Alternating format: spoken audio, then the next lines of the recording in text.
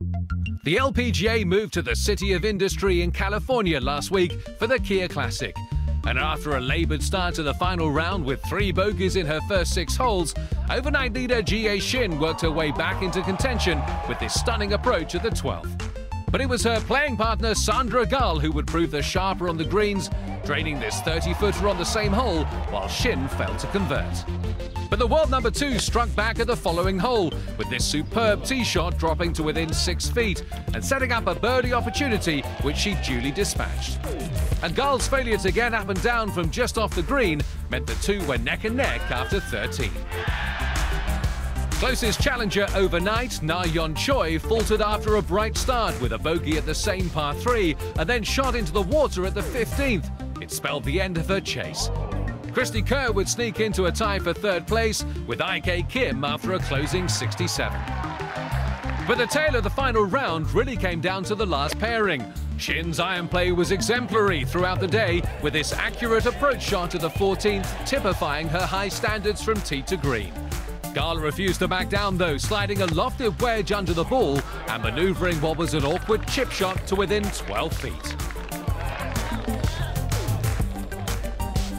On a hole that looked odds to produce a 2-shot swing in Shin's favour, Gall made her par save look easy, while her frustrated opponent again saw a birdie putt slip by, and the two walked off still tied for the lead. Shin's putter suddenly sprang back to life on the 15th, this mid-range birdie effort rolling smoothly into the centre of the cup, while Gall could only par from the fringe. The real turning point of the day, though, came at 16, where both leaders, hungry for victory, eyed up the tight pin position.